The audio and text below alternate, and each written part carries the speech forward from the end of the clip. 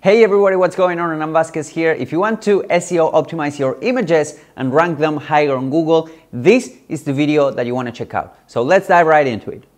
Boom.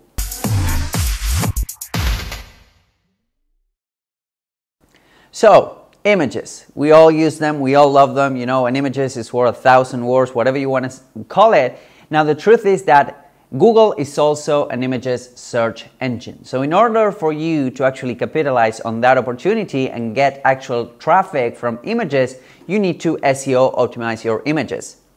Not only this will mean that you can rank higher on Google Images, but also that optimized image will actually contribute, if you would, to the SEO or to the ranking of the overall page. What do I mean?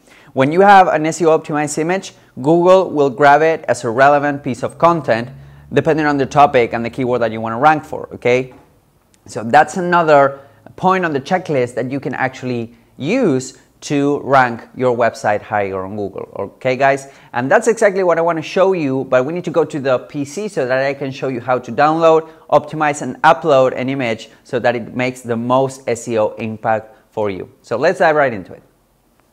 Let me show you real quick how to optimize an image for SEO. This is super simple, and as you can see, I have my good old friend Arnold Schwarzenegger Get to the Chopper meme over here. So what I want to do now is to choose an image that I want to use for my blog, for my website, whatever. So first off, make sure that you're searching. You go to search tool, you go to usage rights, and then you can use for example, label for non-commercial or non-commercial reuse with modification, etc. Okay, so you are 100% sure that you're using content that you are allowed to use. Okay, make sure, because copyrights for the images can be a pain in the ass. So what you want to do is to go to Google, or get something like Shutterstock or $1 photo, whatever you want to do, okay? So first off, what I need to do now is to get a JPEG image. This is step number one, okay? Let's find a JPEG image. This is a nice looking picture over here. Let's see, let's use this one. So now, what I want to do for this one, what I usually do is to strip the metadata from the picture. What do I mean with this? Is that if I right click and save image as, I'm gonna save it as it is on Google. Now the problem with that is that the image will have metadata attached to it, okay? It will have a title, it will have a ton of things going on behind it. So what I wanna do real quick is to make a print screen, and you can use something like Shot from Chrome, or something like Snagit to make a print screen of this side of the screen. So I strip the metadata from the picture, and this is important whether you're using Shutterstock or whether you're using Creative Commons, Google Images, etc. So what I want to do is I'm gonna click on print screen, I'm gonna select the image, okay, and I'm gonna save it. Let's say that I want to save it as Arnold. Boom. Okay. So I have it there. I have it as Arnold. I selected a part of the image. So I'm kind of tinkering with the aspect ratio. Okay. I'm tinkering with the pixels and whatnot. So what I want to do now is to go to my picture here. I'm gonna right click. I'm gonna go to properties. Okay. Let me show you. I don't think you can see this. So, and this is why it's important to be a JPEG, okay? So what I want to do is to right click it and go to properties. And here is where I can actually optimize the image.